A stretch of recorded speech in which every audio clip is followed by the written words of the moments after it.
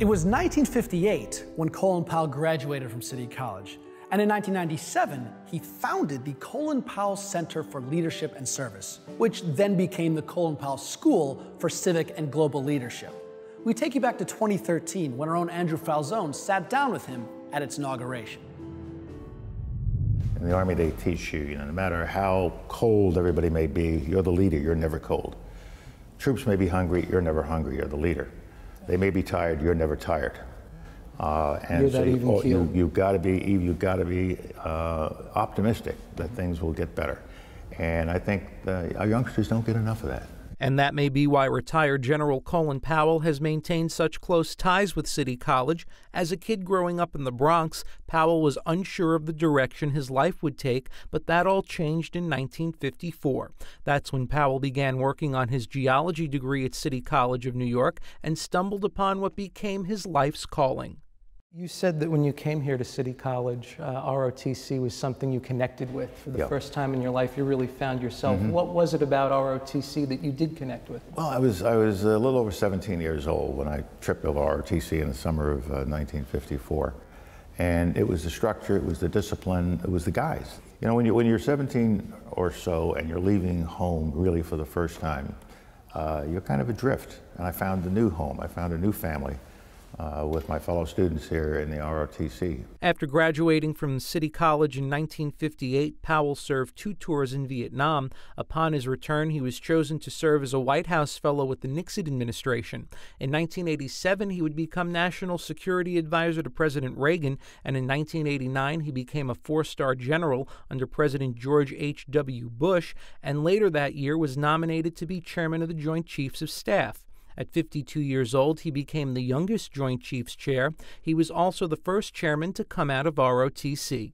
In 2001, Powell was again called to serve his country, but this time the general would leave his military uniform at home and serve as Secretary of State to George W. Bush. As a soldier transitioning into diplomacy, was it harder for you to not be the Army general, the orders get done? No, not particularly, because I had been National Security Advisor for 2 years to President Reagan, so I kind of understood the civilian side of government. And when I walked into the State Department, somebody said, well, what do we call you, General or Mr. Secretary? I said, Mr. Secretary, I'm Secretary of State.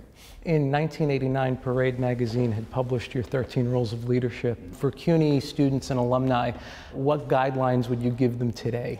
The reporter who wrote that article asked me to look at some little sayings I had under my desk glass that he heard about and just read off some of them. And I read off the first 13. Number 1 says, it isn't as bad as you think. It'll be better in the morning. And the 13th rule is a derivative from a military saying, and that is that always think things are going to get better, no matter how bad things may seem at the moment. And I think that's an attitude for young people. They face difficulties in school, they face other difficulties in life, and it starts to get them down. And so, no man, never be down, always be up. While Powell's military career influenced his tenure as Secretary of State, he already had experience with international relations as a kid growing up in the South Bronx. When you were a young man growing up in the city, my understanding is you worked in a baby furniture store and you picked up some Yiddish sayings. Did any of those translate, did you get any wisdom or guidance from those whenever I was kind of annoyed with somebody, I've got gesunden keppel, hit you in the side of the head, or a blessing, and depending on how you say it, it's either a blessing or a slap in the side of the head. I preferred it as a slap in the side of the head.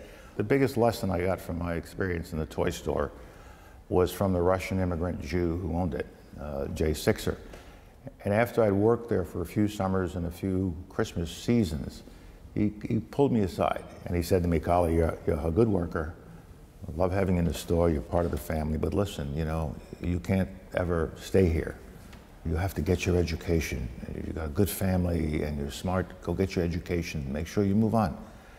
And so I never had any intention of staying in that toy store, but I was so touched that he thought enough of me to tell me that I had the potential to do other things in life and don't think that I should stay there. Powell became known for his hands-on approach while running the State Department. He plans on bringing that same approach to City College. I'll be spending a lot of time up here at City. We used to have just a center to worry about. Now we have a much larger school to worry about and 5 academic departments I want to get to know and visit. And So I was spending a lot more time at that city.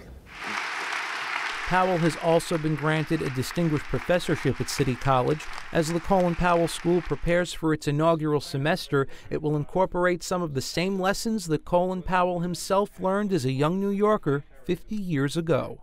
What I learned in New York, in the multi-ethnic neighborhood I grew up in, everybody was from somewhere else.